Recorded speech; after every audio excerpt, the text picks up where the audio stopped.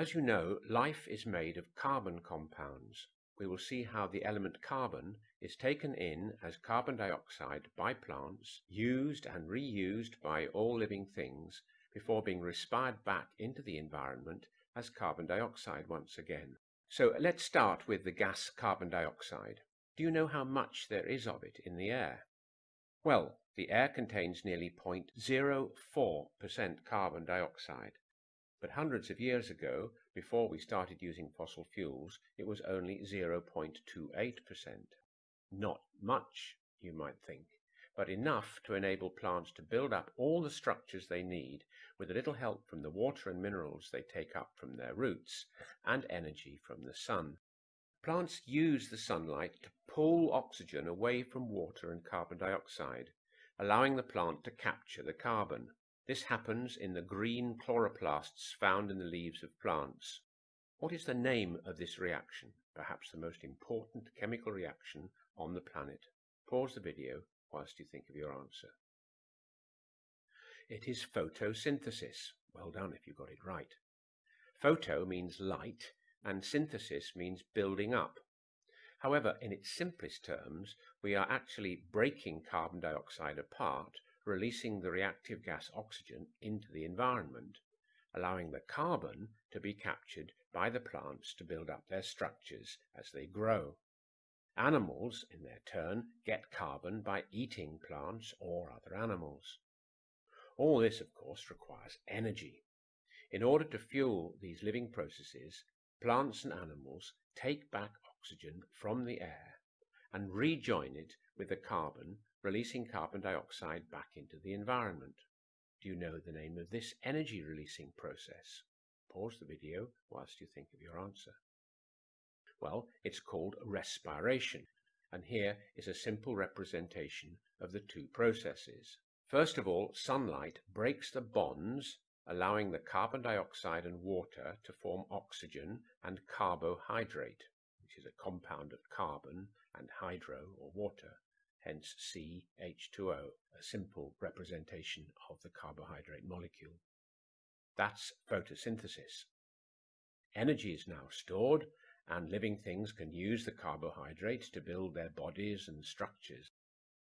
To obtain energy, they simply reverse this reaction, letting the oxygen and the carbohydrate to rejoin, forming carbon dioxide and water all over again. And this is respiration. Let's look at these two processes more closely. They both need catalysts to enable them to work at normal temperatures. These catalysts are called enzymes. Photosynthesis also needs a pigment called chlorophyll.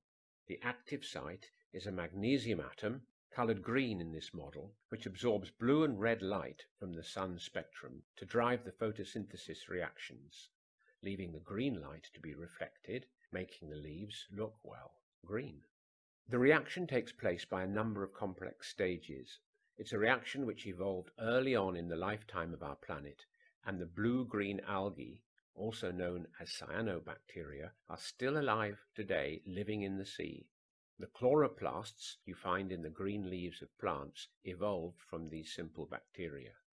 If only we could find a way to use sunlight to split carbon dioxide and water to make fuel and oxygen for ourselves, we could solve our green energy problems. Scientists are trying to find alternative catalysts to chlorophyll, but if there was a better catalyst, maybe life would have evolved it already. Respiration also needs a series of enzymes to enable oxygen to rejoin with the carbohydrate fuel. The series of reactions takes place in so-called mitochondria in the cells of plants and animals. In humans and most other vertebrates, their blood transports the oxygen from the lungs and the digested food from the gut to all the cells in their body. There, the food and oxygen react, and the blood takes the carbon dioxide back to the lungs to be excreted. Plants also respire, but you only notice it in the dark because in the sunlight they release more oxygen from photosynthesis than they use in respiration. But think of the roots and seeds which are hidden from the sun. Pause the video and think how roots and seeds get energy.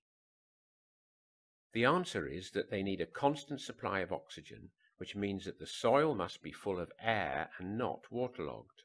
The roots get sugars sent down from the leaves, and seeds have enough of their own fuel supply until they put out green shoots and start making more. Respiration of food is similar to combustion. In both cases, oxygen is added to the fuel or the food, and carbon dioxide is built up. In respiration, the reaction happens at normal temperatures using enzymes, for example in the cells of our bodies, whereas combustion, having no catalyst, only takes place at high temperatures. But both reactions release energy.